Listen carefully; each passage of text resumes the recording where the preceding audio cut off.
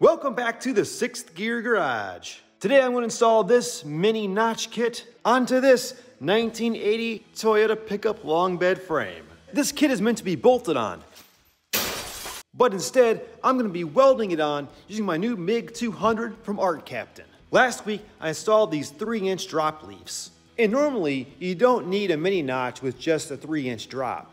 But the thing about lowering a truck is you always want to go lower later on. So now is the ideal time to install the mini notch kit, since I may end up adding some lowering blocks later on to drop it a couple more inches. Now right now there is no weight on this frame, so it's actually sitting a little bit higher than factory. The first thing I need to do is figure out the point of contact where the axle would hit the frame when the suspension is fully compressed. So I used some ratchet straps to compress the suspension to get a better idea of where the axle would actually end up coming in contact with the frame. Now with the suspension compressed, I can use a plumb bob to find the exact center point of the axle. So there's my center line, but one more thing to consider is if I'm adding blocks later on, which is going to reduce my clearance, look at the angle of the leaf. Now, imagine blocks on that leaf, which is already at a downward angle to the right. That's going to move the axle straight up, but actually angle it up and to the right a little bit, which would end up putting me right where the stock bump stop is. And that's going to put my mini notch right about there. It's always good to double check because every suspension setup is different. Next, I needed a cardboard template.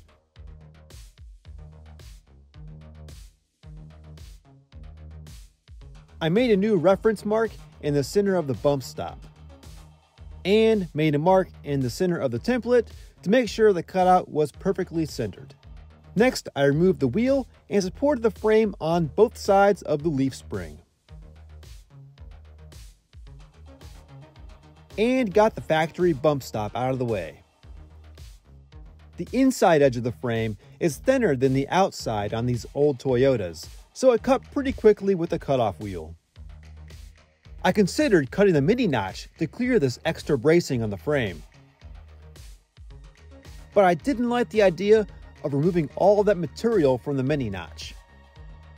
So I decided that I would trim just a little bit off the front of the mini notch. Now I needed to finish the cutout to test fit the notch.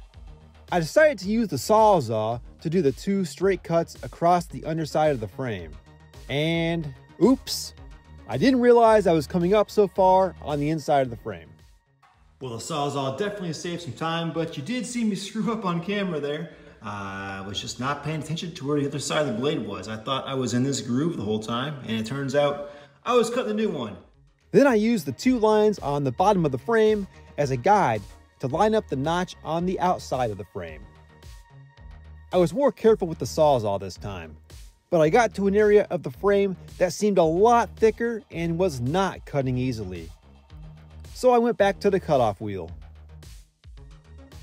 And for the horizontal cut across the top of the notch, the cutoff wheel was my only choice because I couldn't get it started with the Sawzall blade.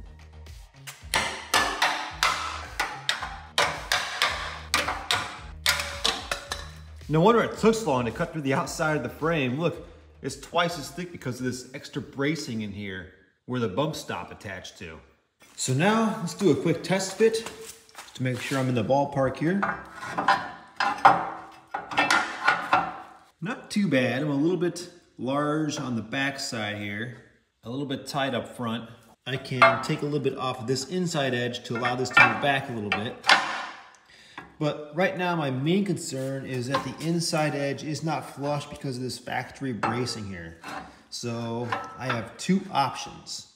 I made this template here to go around this factory bracing, and I can either cut this piece out to fit flush around this, or what I think I'm going to do, because that's going to be a difficult curve to cut, is draw a line straight down the edge so that it's flush with this piece, and make a cut down, and then I'll have to grind down these welds and actually take this piece off, and that will allow the edge of the mini notch to sit flush against the frame.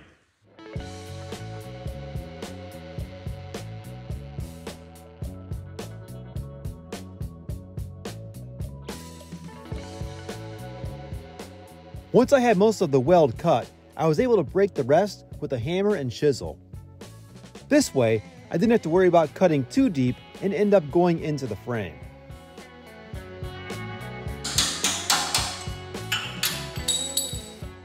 Then I ground down what was left of the welds to get the surface smooth and cleaned up the rest of the surface rust as well. After a test fit, I found that I needed to remove a little bit of material from the edge of the mini notch. I also put a bevel on the edge to allow for better penetration when welding two thick pieces of metal. So let's see how it fits now. We're pretty much flush. Here's how the other side looks. I will have to fill a little bit on this back side here. And on the inside here, I ground the edge of the mini notch as well as this extra bracing plate into a V shape, and that'll help get better penetration on thick metal as well as help me weld to the frame piece behind these two. Next, I cleaned up the areas of the frame that I'll be welding to and removed the paint from all the edges of the mini notch to expose clean metal where I'll be welding.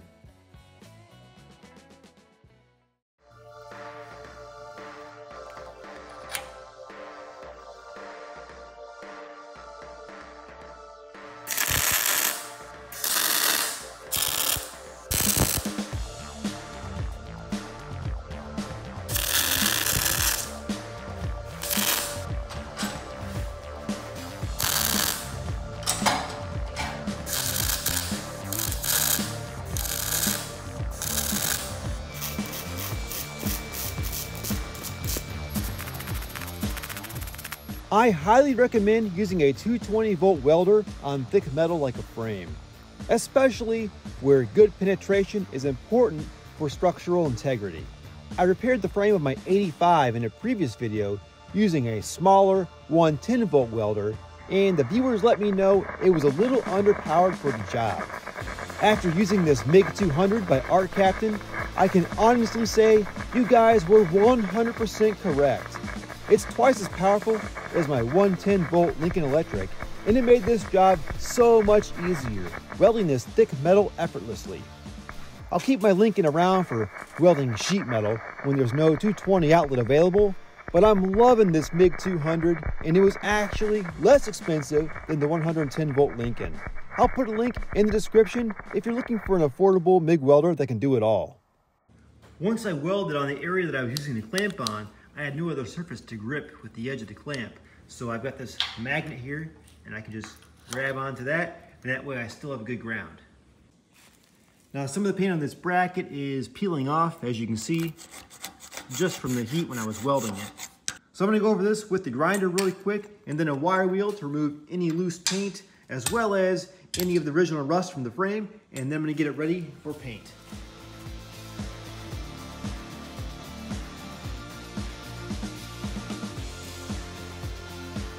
I used a smaller drill attachment to reach the tighter areas that I couldn't get into with the big wire wheel. Now it's time to clean and prime and paint the bare metal to protect it from rust. I'm using Duplicolor Prep Spray to remove any grease or oil from the bare metal, and I'm wiping this down with a terry cloth, not a paper towel, because a paper towel will leave little fuzzies on all my welds.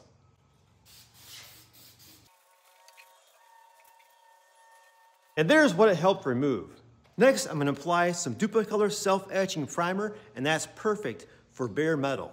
Then I'm going to apply the VHT roll bar and chassis, and even though it says it is self-priming paint, I'm a little skeptical, so I think it's always better to use a self-etching primer first over bare metal when you can. Links to these paints are in the description.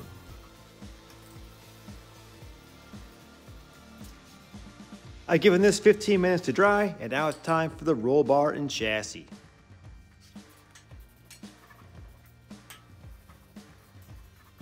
This stuff covers really well.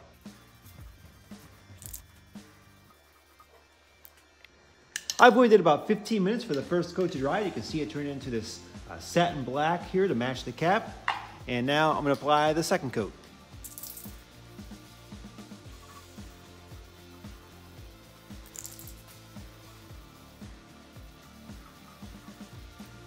And the mini C-notch is done. Thanks for watching.